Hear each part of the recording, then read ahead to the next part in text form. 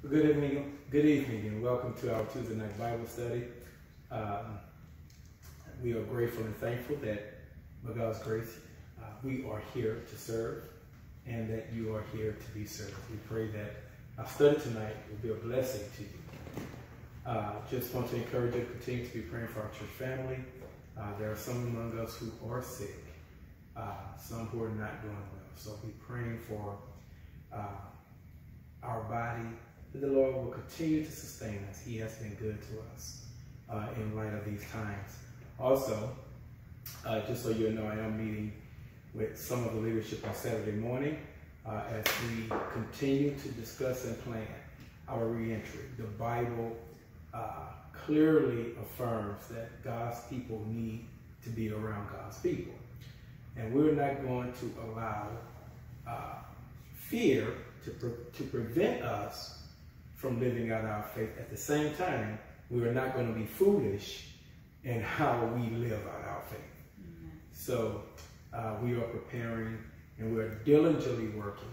And I'm saying we, there are many who are diligently working so that when we do begin to gather again, we will be able to do so safely, without any obligations whatsoever on anyone, but just with the intent to provide opportunity to be in the house again. So be listening out for that. Last but not least, well, actually, two things. Let me continue to encourage you to be intentional about your worship on Sundays and even about your time in Scripture during the week. We provide these studies for you during the week so that you can have that midpoint break to go back and consider the truths of God, the Word of God, throughout the week. So many things occur in the week that draw our attention away. So we have to be intentional about our pursuit of God through the study of the Word of God.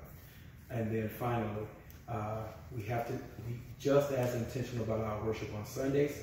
So let me encourage you to purposely set aside a couple hours every Sunday, starting at, I would suggest, about 8:45 to prepare your hearts and mind, your family, your home, to prepare your devices, to worship God with us together virtually.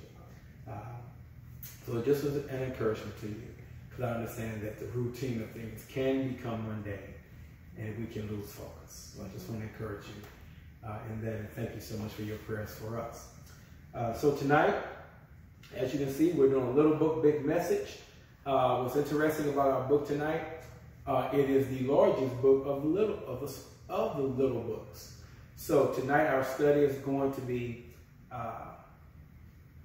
high level, to say the least, where at least what I want you to leave with the understanding of the purpose of the book of Zechariah within the Scriptures. This is the Word of the living God. And God has given us this Word for a reason. So we're going to pray, and then we're going to jump right in. So our Father and our God, we thank you for this day, for this time, for this moment. There are people that started off this day with a lot of plans, but you determined that they wouldn't see the end of the day. And yet we are still here. And there's not a person that's still here that remained because of some goodness or merit where they deserve to still be here. You just chose to show us mercy today. So thank you for bringing us to this time. Thank you for bringing us to this time where we are considering your word, listening to you, hearing from the creator of all things, engaged in the one to whom we will stand before and give an account for every word, thought, and deed. Bless this time. Help us to see you, to understand you, to get a glimpse of your glory, to rejoice in you because of the promises you have made to your people. Thank you for Jesus. It's only because of his life, his death, and his resurrection that we are your people. by faith in him. For those who don't know you, bring them to yourself. For those who are wandering, draw them back to you. For those who are weak, strengthen. For those who are afraid, encourage. For those who are guilty, convict. For those who are repentful, forgive. Do this for your people, so that we may truly rejoice in the Lord. And again, I say rejoice. Bless our time. In Jesus' name. Amen. Amen. Well, as you can see, I have on my Houston Texans jersey. So you already know who I'm rooting for when football season starts. I'm already prepared and have already been in some heated discussions about what the Houston Texans are going to do this coming year. I haven't seen one practice yet. I haven't even really paid attention to any of the sports broadcasts about the NFL, but I am already rooting, celebrating, and again, having heated debates about why I know the Houston Texans, in the end, will be Super Bowl champions.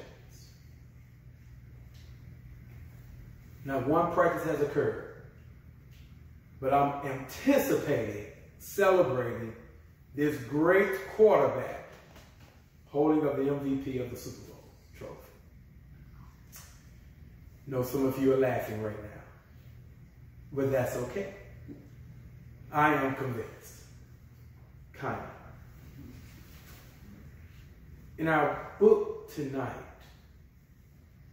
God is going to call his people to do the same thing that I'm doing and many of you are doing about your incompetent teens.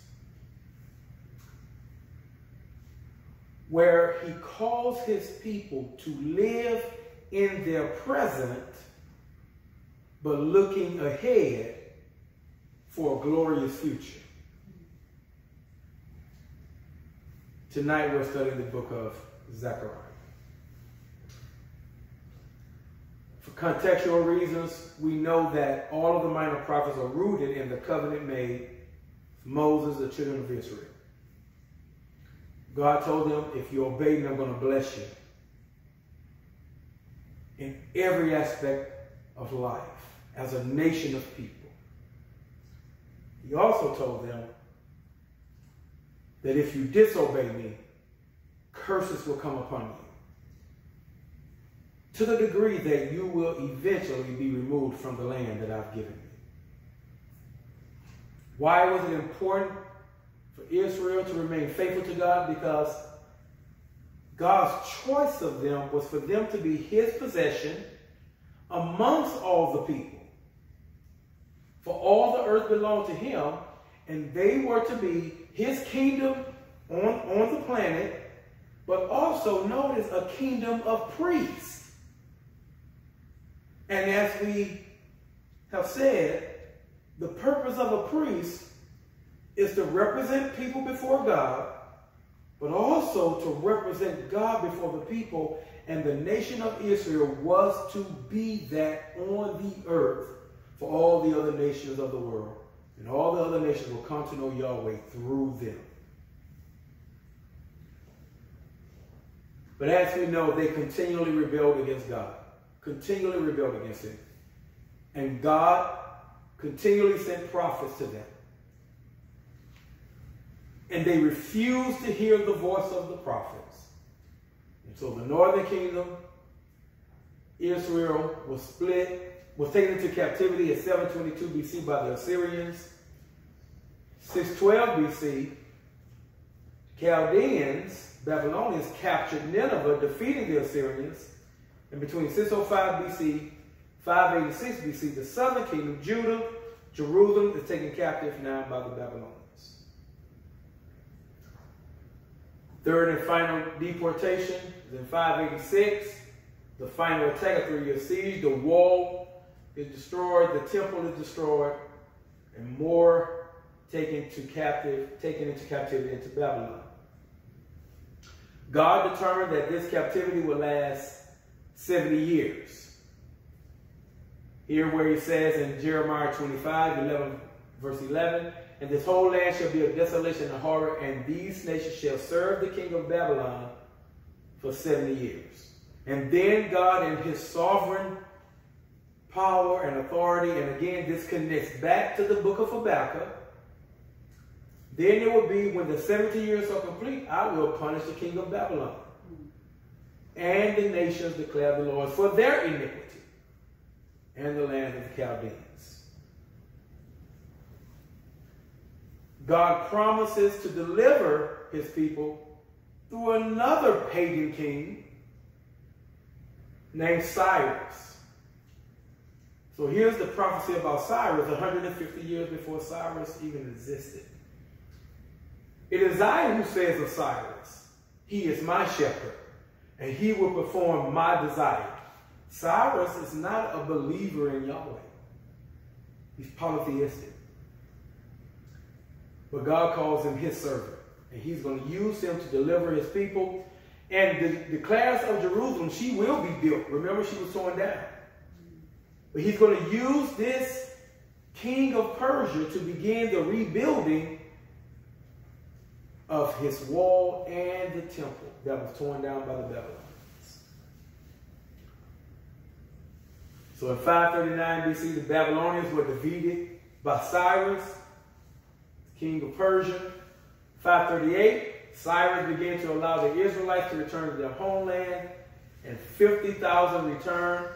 And notice how the text reads, now in the first year of Cyrus, king of Persia, in order to fulfill the word of the Lord by the mouth of Jeremiah, that they were going to be released after 70 years, the Lord stirred up the spirit of Cyrus, king of Persia.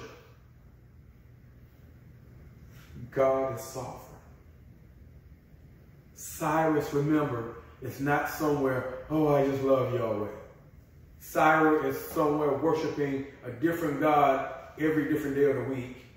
And yet Yahweh stirs his heart so that he sent the proclamation throughout all his kingdom and put it in writing saying, thus says King of Persia, the Lord, the God of heaven, has given me all the kingdom of the earth, has appointed me to build him a house in Jerusalem, which is in Judah. So God is you. Notice the pride that's there. God has appointed me to do it. Right? Whoever there is among you of all, notice now, his people. May his God be with him. And let him go to Jerusalem, which is in Judah, and rebuild the house of the Lord. The God of Israel. He is the God who is in Jerusalem. And then you see the survivors. They begin to go back.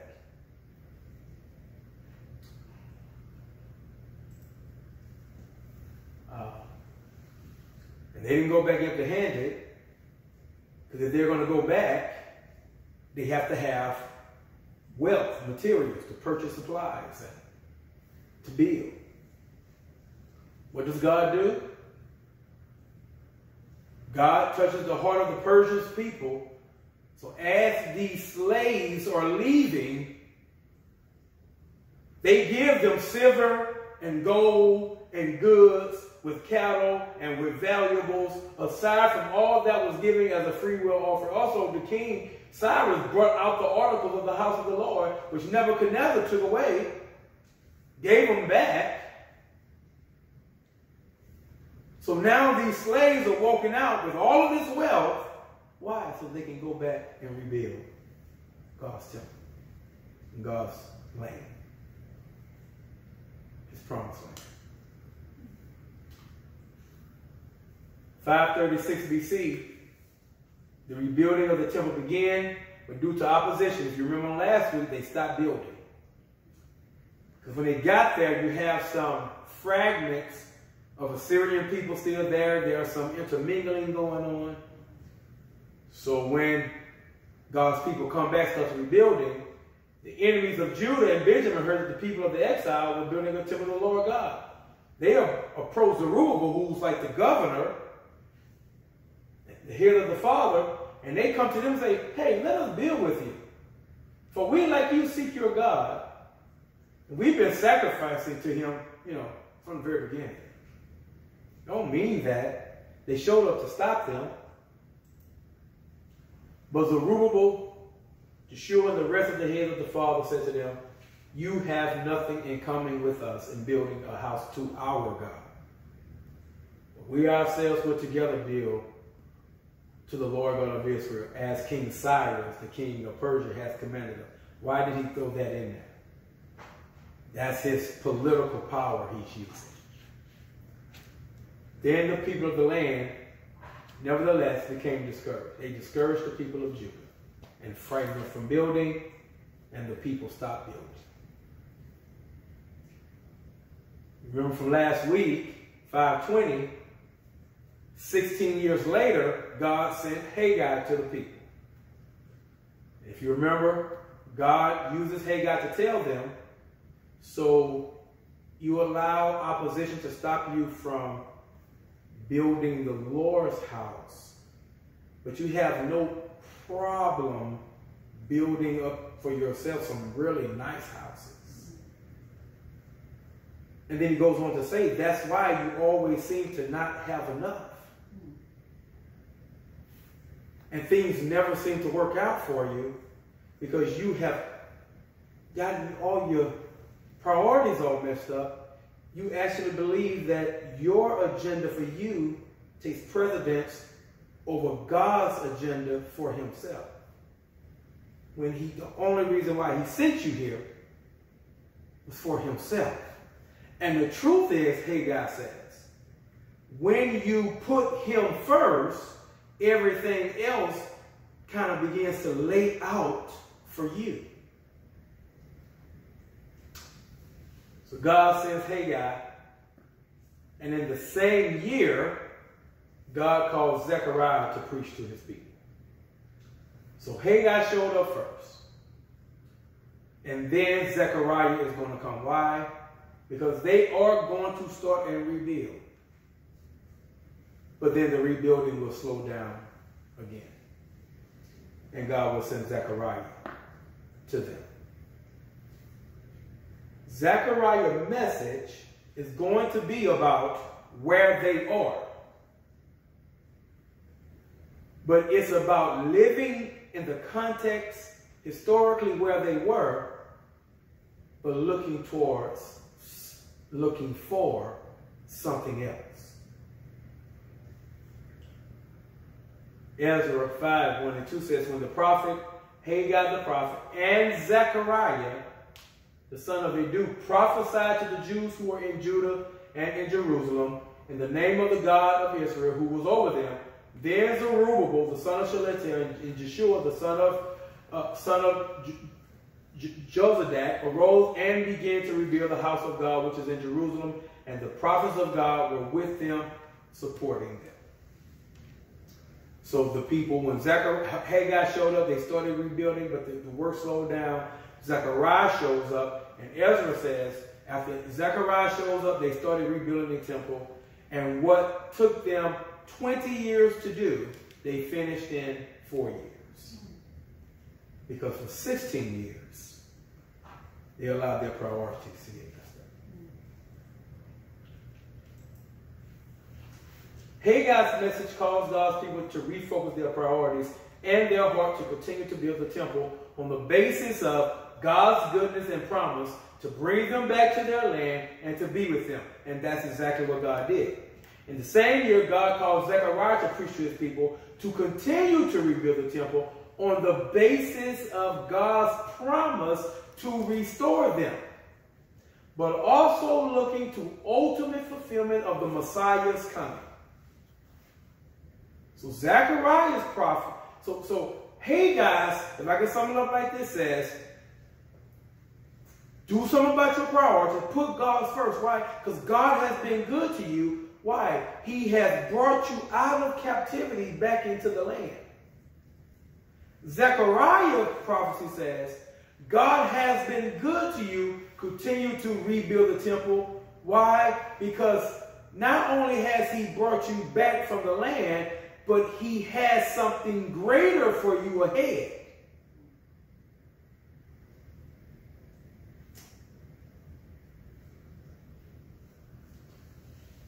The book we're going to divide up into 3 parts. And you got to stay with me because we're going to talk through these 3 parts fairly quickly. The 3 parts, part 1 covers chapters 1 through chapter 6. That's part 1, chapter 1 through chapter 6. Part 2, chapter 7 and chapter 8. And then part 3, we divided up chapters 9 through 14. Part 1, chapter 1 through 6, part 2, chapter 7, chapter 8, and then part 3, chapter 9 to chapter 14. There are other more elaborate outlines for the book, but for the sake of time and for the purpose of just ensure that you have an understanding of the book, and not just of the book, of the God revealed in the book and what he is saying to his people, we're going to divide the book up in a real simple way. So, part 1, which covers chapter 1 through chapter 6, we see first God calls his people to remember and to return. And we see this in verses 1 through verse 6. Beginning at verse number 2. Verse number 1, he introduces the prophet. The word of the Lord came to Zechariah the prophet. Verse 2, they finna remember, the Lord was very angry with your fathers. Therefore, say to them, thus says the Lord of hosts. Notice, return to me, declares the Lord of hosts, that I may return to you, says the Lord of hosts. Do not be like your fathers, to whom the former prophets proclaimed, thus saying, the Lord of hosts, return now from your evil ways and from your evil deeds. But they did not listen or give heed to me, declares the Lord. Notice God sent prophets, the people didn't listen to the prophets, and that's all of those prophets that we have already studied, that they did not listen to. That's why they went into captivity. So God now telling this group, remember what happened to your forefathers. Verse 5, your fathers, where are they? And the prophets, do they live forever? But did not my words and my statutes, which I commanded my servants, the prophets, overtake your fathers? Then they repented and said that the Lord of hosts purposed to do to us in accordance with our ways and our deeds, he has so dealt with us. Notice what he says. And all your forefathers, remember what happened to them? They died. Even the prophets died. But what stood forever? What I said I was going to do. My word. So what's the call? Listen to my word when Zechariah is preaching to you. He calls them return. He tells them, return to me and I will return to you. Verse 1 through verse 3. He called them to remember your fathers, their mistakes, their areas, their failures, and how they rebelled against God. As they heard the word of God, they rebelled against God. And then the response of the people, they repented as the Lord had called them.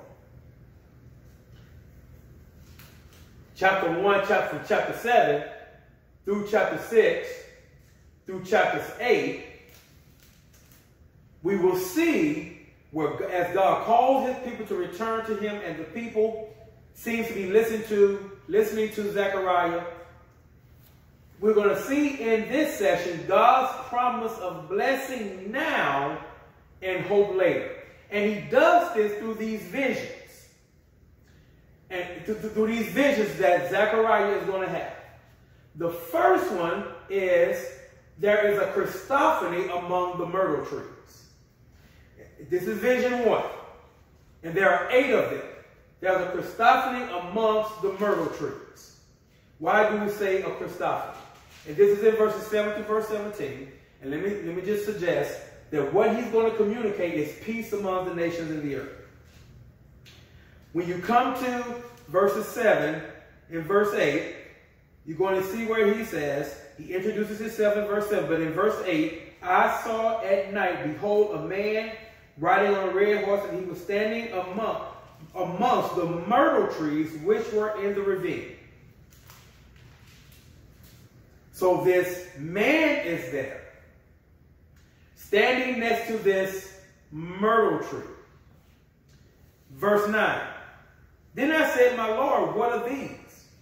And the angel who was speaking to me says, I will show you what are these. And the man who was standing amongst the myrtle tree answered and said, these are those whom the Lord has sent to patrol the earth. So they answered, notice, the angel of the Lord who was standing amongst the myrtle trees. So the angel of the Lord, what most scholars will suggest is a reference to, it's a Christophany. It is a appearance of Jesus before the incarnation. The primary reason, as theologians, this is the primary idea, or the idea, the belief about it is, after the incarnation of Jesus, we no longer see this phrase, the angel of the Lord, at all appears anymore.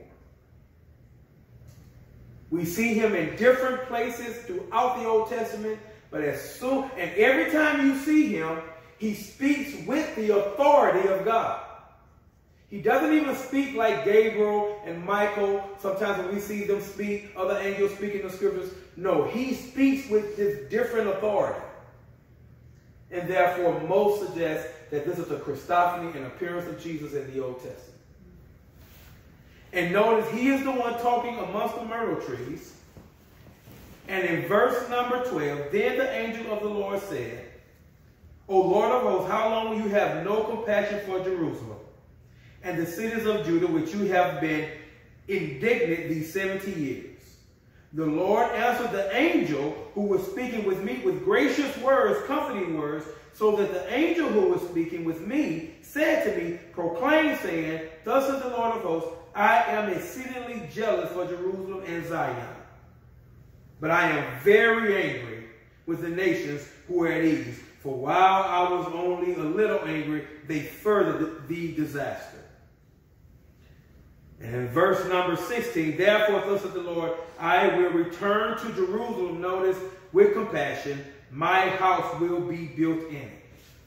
And my cities will again, verse 17, overflow with prosperity. And the Lord again will comfort Zion and again choose Jerusalem. Notice God is promising peace. Then there are the four horns, the judgment on the nations for their evil. Because now God said, I'm going to bring peace to Israel, to Jerusalem, but also I'm going to judge the nations for their evil. Chapter 1, verse 18 through verse 21. Then I would lift up my eyes and look, and behold, there were four horns. So I said to the angel who was speaking with me, what are these? And he answered, these are the horns which have scattered Judah, Israel, and Jerusalem. These the Lord showed me then the Lord showed me four craftsmen. I said, what are these coming to do? And he said, these are the horns which have scattered Judah, so that no man may lift up his head. But these craftsmen have come to terrify them, to throw down the horns of the nations who have lifted up their horns against the land of Judah in order to scatter them. That's God's judgment on the nations. And then there are the measuring line, the third vision, which is the habitation of Jerusalem. And it's the expansion of Jerusalem. This is vision 3.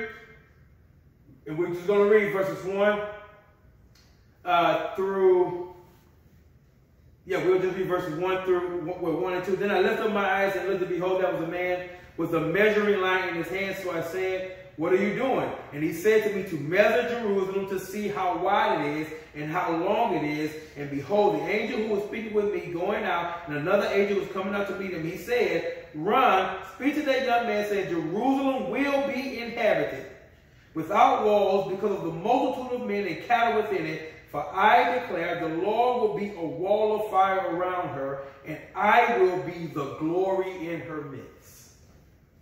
That God is going to expand her, and he will be doing the expansion.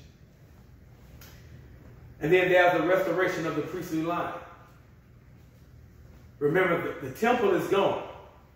They're rebuilding the temple. And now he says there's going to be a restoration of the priestly line in Joshua, and this idea of Joshua. In chapter 3, verses 1. And we're only going to look at a few verses. But it begins where he sees this vision of Joshua, the high priest, standing before the angel of the Lord. And notice what it says, and Satan standing at his right hand to accuse him. So he sees this vision of Joshua, who's dressed like a priest, standing before God. And Satan is standing there saying he's guilty. The idea is, it seems to be obvious that Joshua is a representative of the nation. Remember, God just promised, I am going to restore Israel. And so now he sees this vision of Joshua, who now represents the nation. And guess what Satan is standing there doing? Accusing them. It's a way of saying, you can't do that for Israel because Israel violated your law. They're guilty. Notice how God responds. The Lord said to Satan, the Lord rebuke you, Satan. Indeed, the Lord who has chosen Jerusalem rebuke you. Is this not a brand I plucked from the fire? You hear what God says? God never says, Satan, you're wrong. They're not guilty. He never says that. What he says is, I chose him. I chose Jerusalem. And I am the one who plucked them from out of the fire. How does this go to the priestly line? Notice verse 3. Now Joshua was clothed with filthy garments and standing before the angel. He spoke and said to those who were standing before him, remove the filthy garment from him.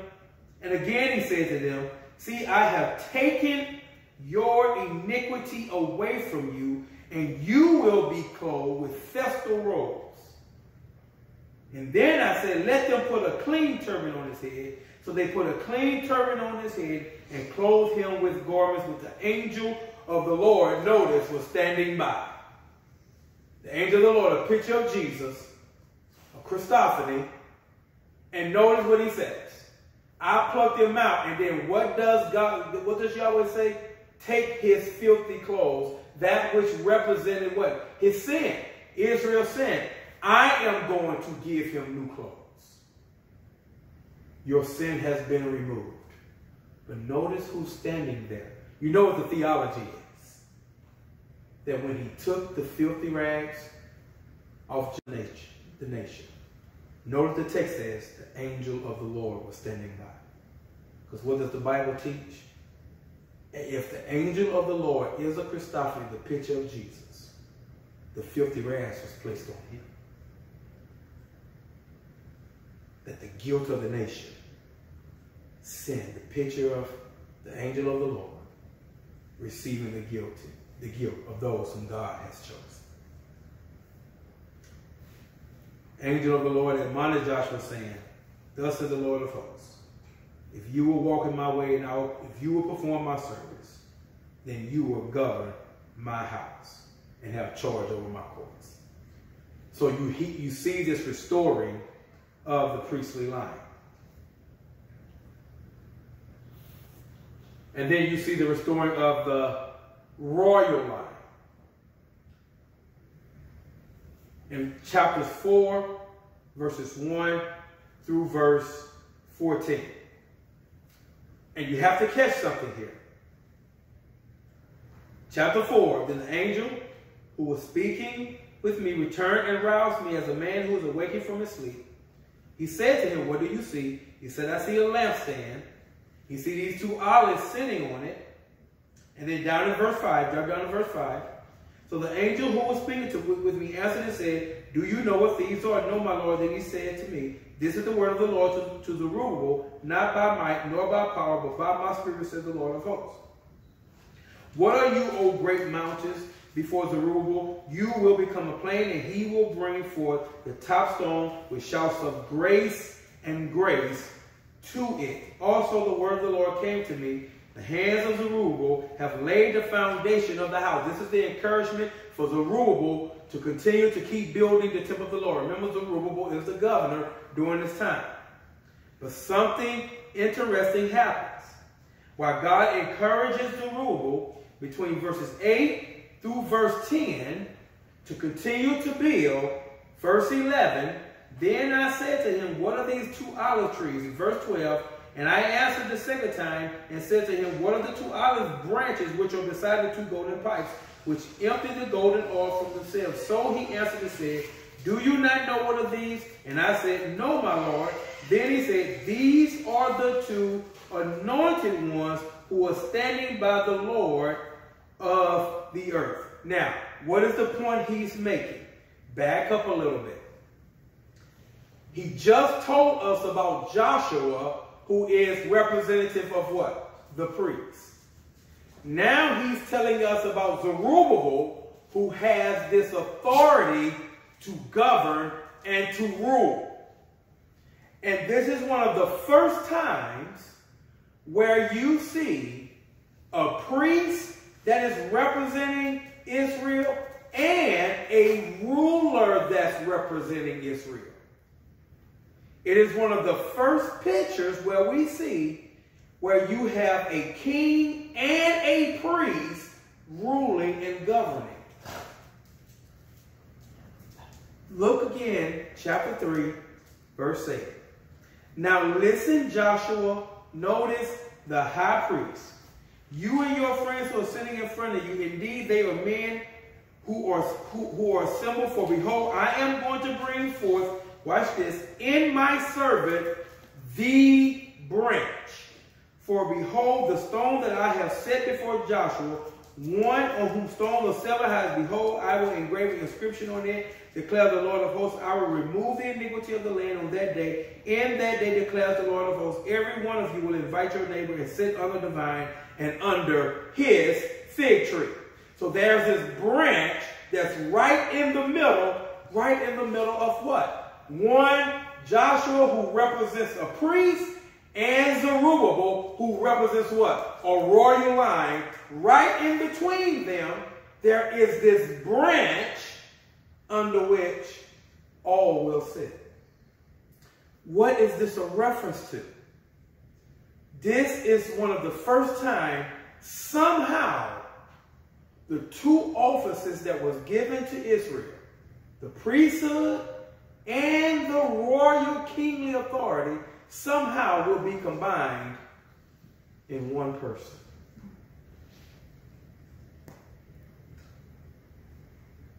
There's a flying scroll in the next vision, removal of sin from Israel, chapter 5, verse 1 through verse 4. Then I lifted again my eyes, and behold, there was a flying scroll. And he said to me, what do you see? I answered, the flying scroll. Then he said to me, this is the curse that is going forth over the face of the whole land. Surely everyone who steals will be purged away according to the writing on one side, and everyone who swears will be purged away according to the writing on the other side. And I will make it go forth, declares the Lord of hosts, and it will enter the house of the thief and the house of the one who swears falsely by my name, and it will spend the night within their house and consume it with its timbers and stones. That God is going to purge Israel of sin. Then there's this woman, this picture of this woman in a basket, which represents a removal of sin. And in chapter 5, verses 5 to verse 11, she is a picture of, most would argue, of the Babylonians. That she's in this basket, and in this basket she's removed, she's taken away. But her ashes is deemed as pure wickedness. And so they are removed. And then there are the 4 chariots, which will bring peace among the nations in the earth, in chapter 6, verses 1 through verse number 8. So, we got to speed up a little bit. So that's God's promise of blessing now and hope later. How is God going to bring this about? Chapter 6. God's person of promise and hope. He has promised them hope and blessing, and it's going to come through a person. You got to catch this. And this person is a king and a priest, pictured earlier between who? Joshua and who? Zerubbabel. And there's this branch in between them that represents both king and priest. You got to see this. In chapter 6, he sees these 4 chariots, but at verse 11 and verse 12, look at this. Take silver, take gold, make an ornate crown. Right? Make a crown, not a turban. They will take a turban and put on the head of a priest. You don't put a crown on a priest. You put a crown on a king. Notice what he says. Make a crown and set it on the head of Joshua, the son of Jehozadak. Notice what he is. He's the high priest. So you have a crown that's put on the head of a high priest. Verse 12.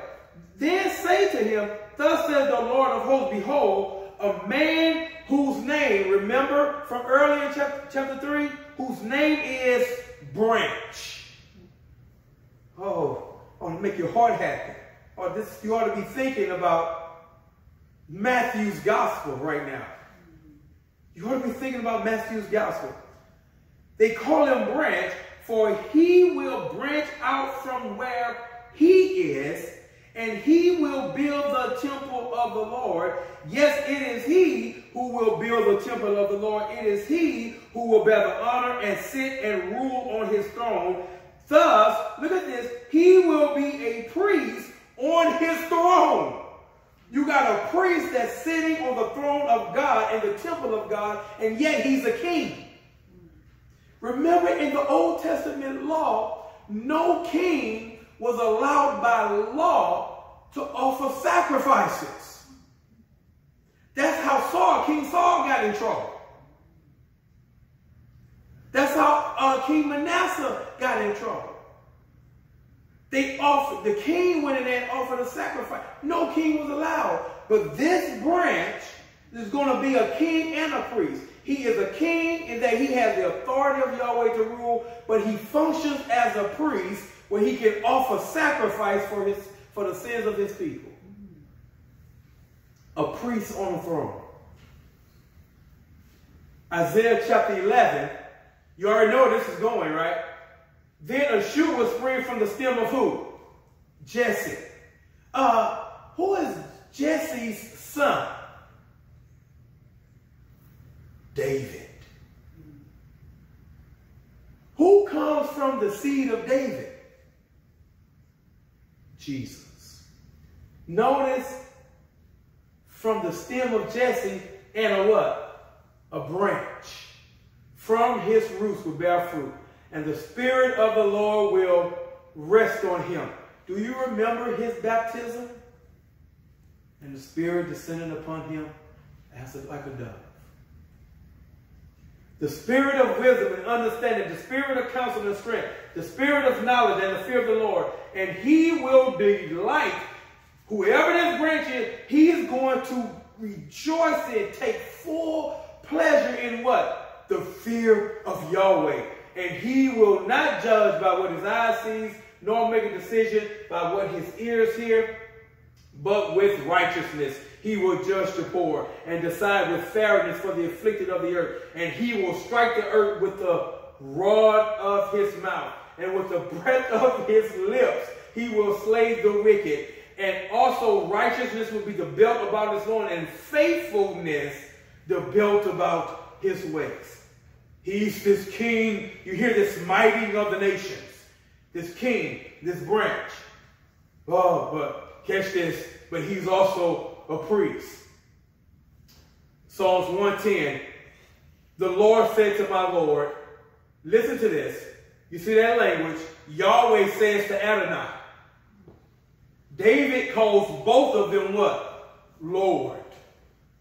The Lord said to my Lord, sit at my right hand until I make thy enemies a footstools for thy feet. The Lord will stretch forth thy strong scepter from Zion, saying, rule in the midst of thy enemies. Thy people will volunteer freely in the days of thy power, in holy array. You hear that priestly language? In holy array, from the womb of the dawn, thy youth unto thee as the dew. The Lord has sworn and will not change his mind.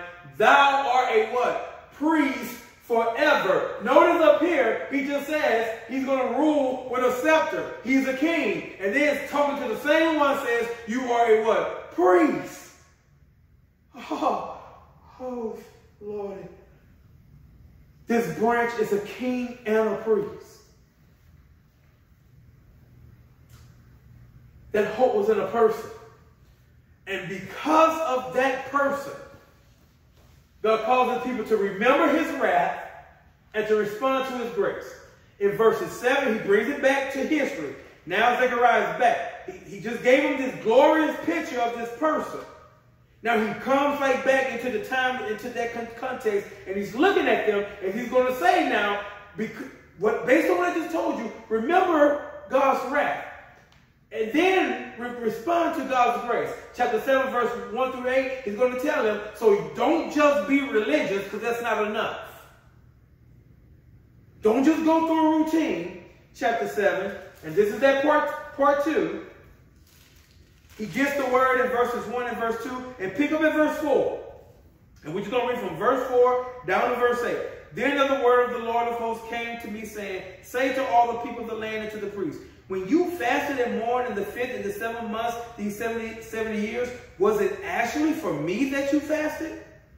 When you eat and drink, do you not eat for yourselves, and do you not drink for yourselves? Are these not the words which the Lord proclaimed by the former prophets, when Jerusalem was inhabited and prosperous, along with the cities around it, and the Negev and the foothills were inhabited?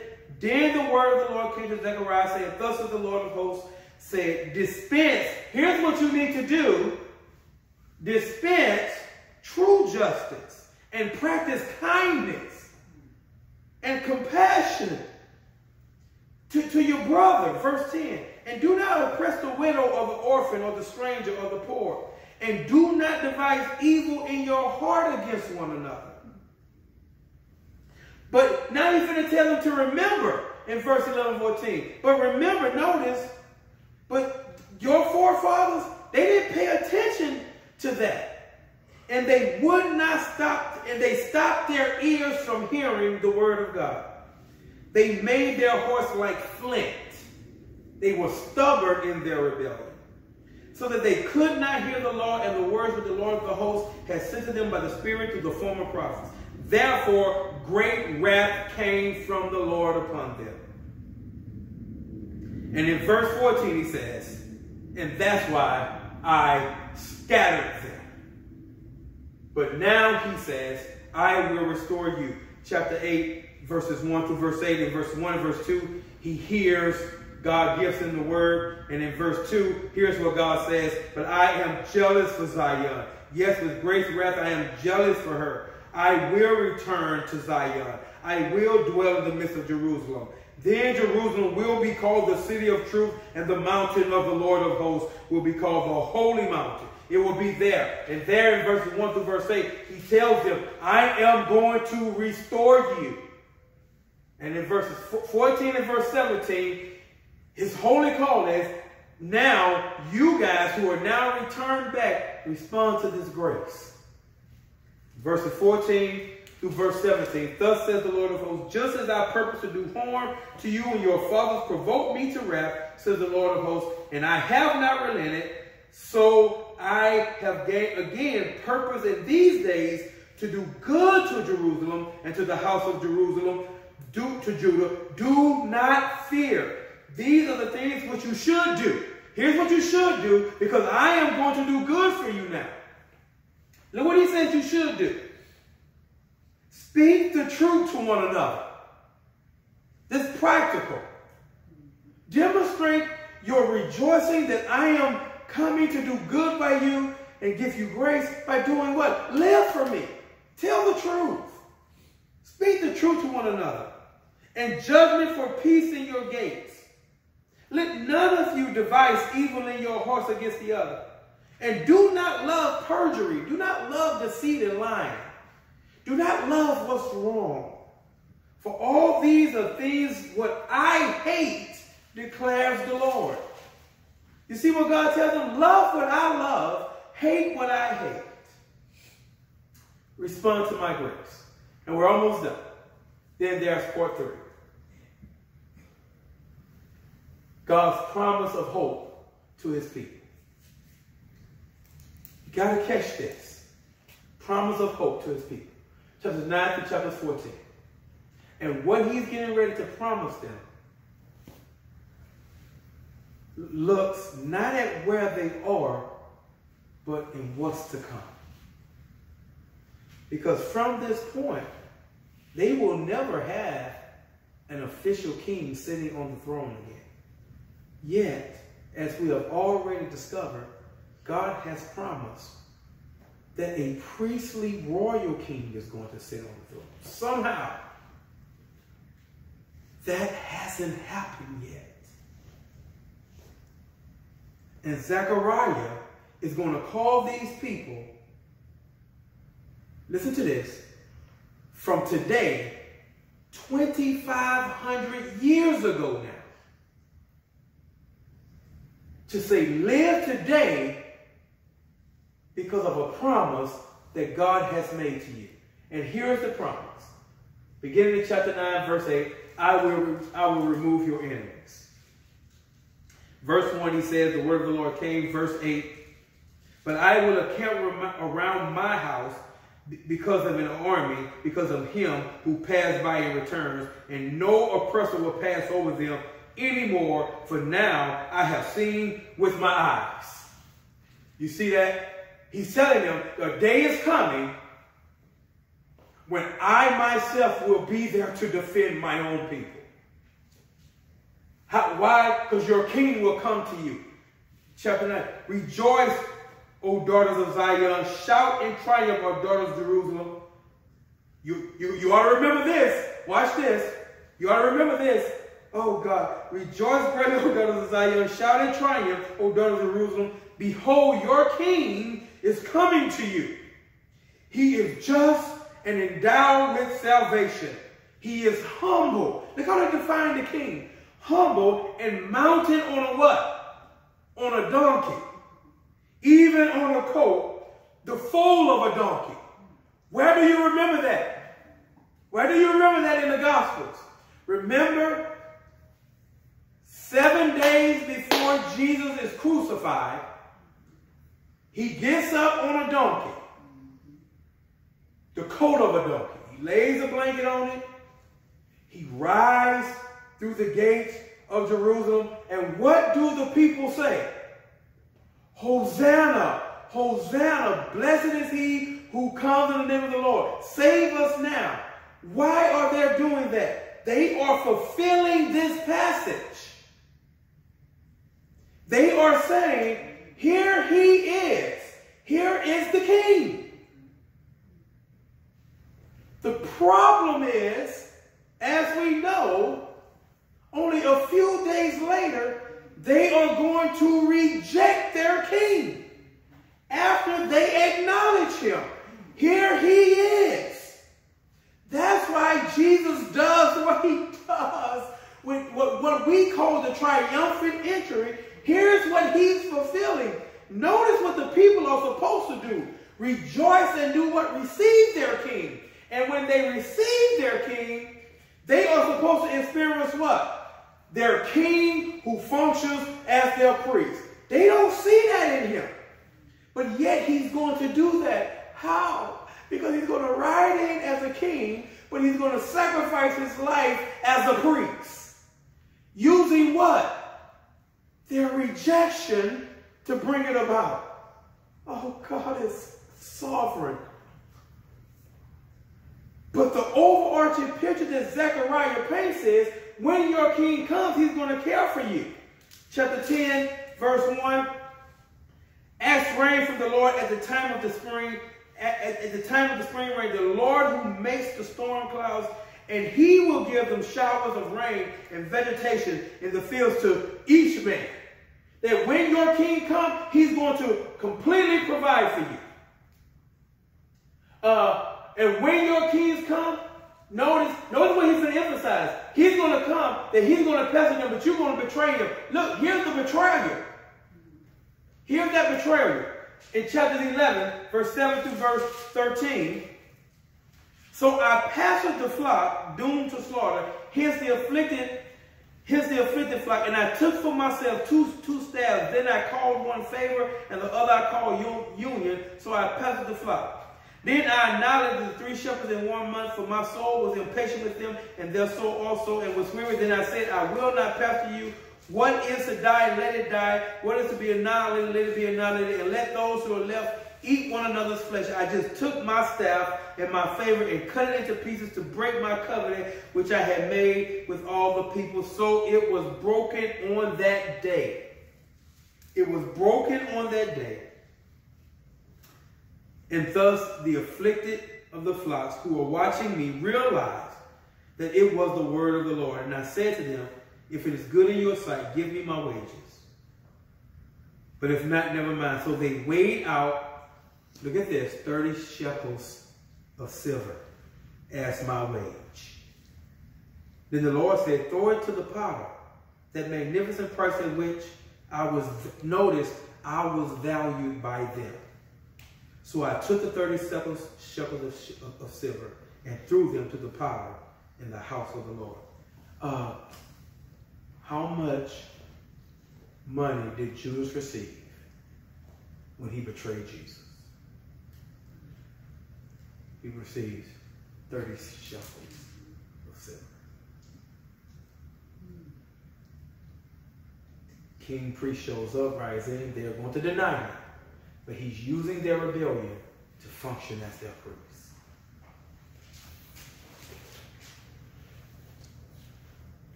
But in chapter 12, they're looking to the future. He's going to tell them, through this process, the king who comes, but he's also a priest, he's going to remove their sin. Chapter 12, verse 7 and verse 9. The Lord also will save the tents of Judah. First, so that the glory of the house of David and the glory of the inhabitants of Jerusalem will not be magnified above Judah. In that day, the Lord will defend the inhabitants of Jerusalem, and the one who is feeble among them in that day will be like David, and the house of David will be like God, like the angel of the Lord before them. You caught that? The angel of the Lord again before them. And in that day, I will set about to destroy all the nations that come against Jerusalem. You will mourn about your rejection of me. He tells them, the day is coming, you're going to mourn about how you rejected me. Verse 10, and I will pour out on the house of David, on the inhabitants of Jerusalem, the spirit of grace and supplication, so that they, look at this, will look on me whom they have pierced. And they will mourn for him as one mourns for an only son, and they will weep bitterly over him, like the bitter weeping over a firstborn. In that day there will be great mourning. That the day will come when Israel will recognize that Jesus is King, Messiah, and priest, and we killed our king. And they will look at the one, notice what the text says, whom they what? Pierced. Remember, at this time, 2,500 years ago, no one is being crucified. Crucifixion, where you hung somebody on a cross by nailing them, didn't show up until the Romans. Look at how God is already saying what's going to happen. And this we're reading hasn't even happened yet. When they look at on returned Messiah and say, yes, he was king. He is king. And he is and was our sacrifice. And they will mourn. but he will remove their sins. In that day, verse 1 of chapter 13, a fountain will be opened for the house of David, and for the inhabitants of Jerusalem, for sin and for impurity. And it will be, notice this language, in that day. You hear Jesus talk about that. In that day. Declares the Lord of hosts that I will cut off all the names of idols from the land, and they will no longer be remembered. And I will also remove the prophets and the unclean spirits from the land. That God is going to remove all of their sin, and God is going to establish his covenant. This is a reference to what? A new covenant. I will bring the third part through the fire. Verse 9, refine them as silver is refined, and test them as gold is tested. Notice what God says.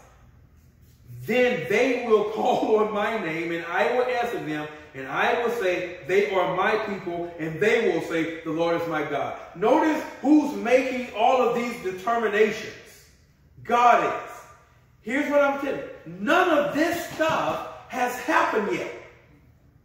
As far as we can see in Zechariah's prophecy about what's to come, we can see historically how Jesus fulfilled it in his coming, in his presenting himself as king, and his dying as priest, using first their praise to demonstrate he is king, and then using their rebellion to fulfill ultimately that he is priest, which is going to be the means through which he is going to establish a new covenant and remove their sin.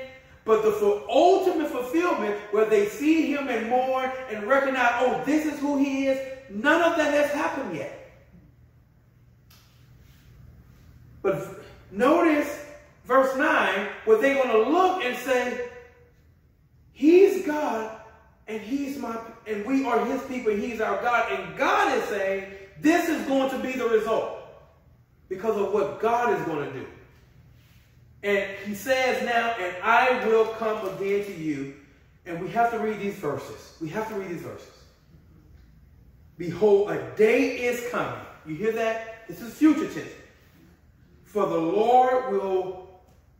the day is coming for the Lord, when the spoil taken from you will be divided among you. For I will gather all the nations against Jerusalem to battle.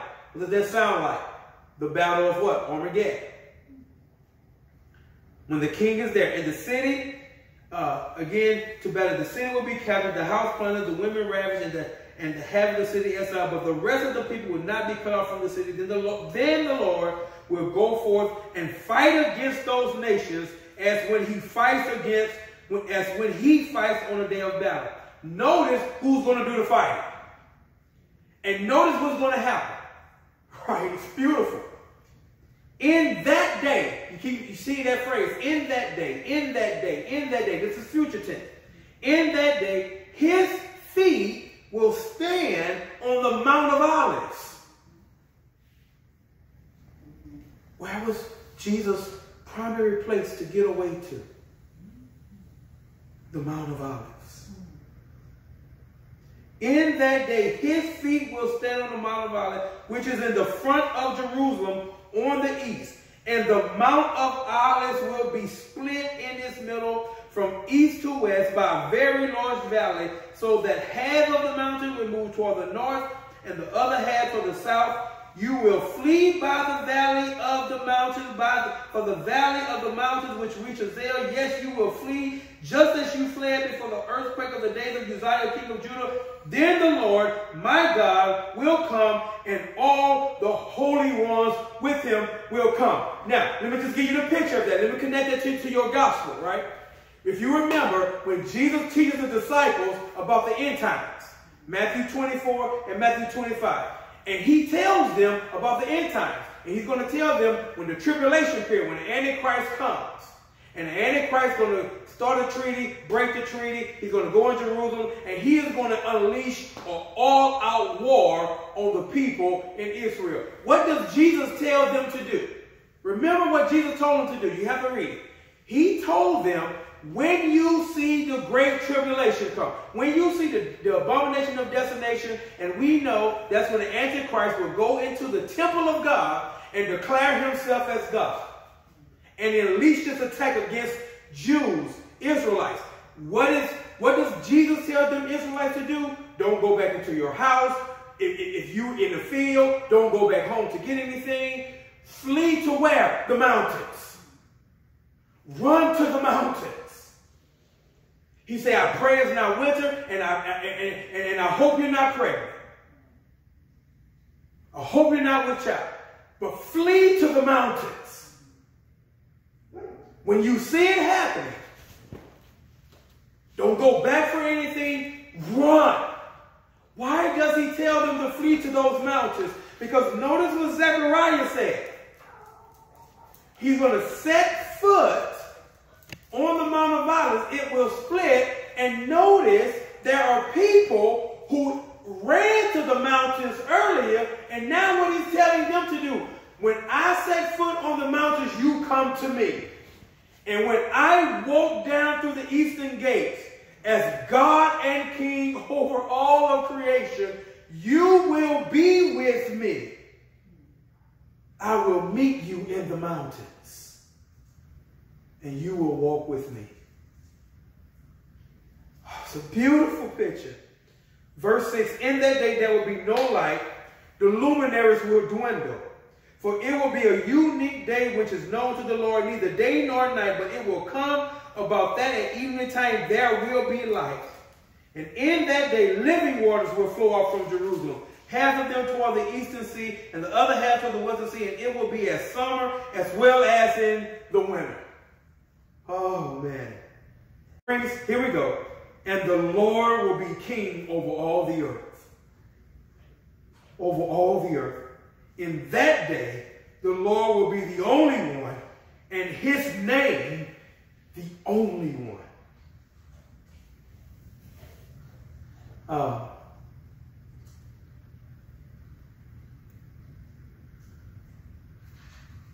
2,500 years ago, God told these Israelites to live their life 2,500 years ago, looking for that day when Messiah, High Priest, King Jesus, who fulfilled, and you saw prophecies fulfilled, when he returns, as he promised he is going to, as Zechariah promised he's going to people 2,500 years ago, he told them, God called Israel to live for that hope.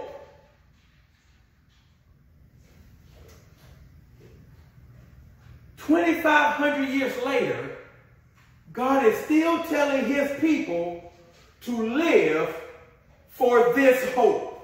For the same one. Notice the story has never changed. We today are still living for this same hope. Some might suggest, well, it's taking so long, how we know it's going to happen? Do you see all the other things God said was going to happen? 500, 600 years before it happened, and it happened exactly the way he said it was going to happen. Guess what? All the rest is going to happen the same way. And now today, oh believer in Jesus, he is still telling you and me to live for this same hope. God never tells me to live the Christian life to be a good Christian, just to be a good Christian so people can say I'm a good Christian. He tells me to live because one day Jesus is going to come back and I'm going to get to see the high priest, the king, the branch, who is the fulfillment in both. And I'm going to be able to rule and reign with him. See how great a love the Father has bestowed on us that we should be called the children of God. And notice what he says, and such we are. That's what we are right now. For this reason, the world does not know us. That's why you don't fit in. You're not supposed to fit in. The world can't put their hands on you. Why? Because you're not a child of the world. You're a child of the Father. And everybody's not a child of the Father. This is only for people who God has bestowed a love on. And what was the love he bestowed on them? That they would be called children of God. And he says that we are. And for this reason, the world doesn't know us. And that's okay if they don't know us. And if we're ashamed, and if we're persecuted, and if we're insulted, and they tell them that you're just Christian crazy, and you don't make sense, and they call you all kind of names, and all of that because you don't look like them, you don't talk like them, and you're not excited about the stuff that excites them. But look what the text said. It didn't know him. That he showed up to his world, it didn't know him, so it doesn't know you. And look what he said, but beloved, now we are children of God. And it has not yet appeared, and yet what we will be. But here's what we know. Notice in the text, this is what we know. That when he appears, you see that Zechariah, when he appears, we will be like him because we will see him just as he is. Now watch this, because we're going to see him just as Zechariah prophesied, and everyone who has this what? Hope. Fixed on who? Him. What happens? What do they do? Purifies himself, just as he is pure. The reason why we seek to live a life that's pleasing to God, because one day we're going to see Jesus. The reason why 2,500 years ago, God used Zechariah to tell these Israelites, live for me, because one day you're going to see your Messiah. And 2,500 years later, God is still telling us, live for me, because one day you're going to see me face to face. I'm done.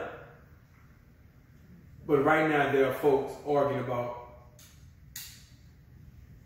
which one of their teams is going to win the Super Bowl this year. They arguing about it, passion. Spend their money, their time, their energy, debate, get like really mad about a team that most of us know we're rooting for teams that ain't got a chance to win. For teams that technically we're not even really a part of. Our names are nowhere listed in their employee roster.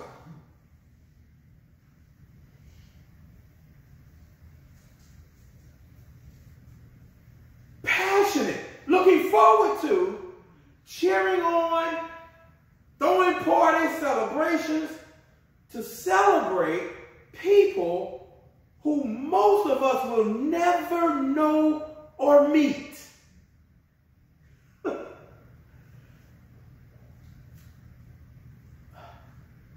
And plan our days around their activity.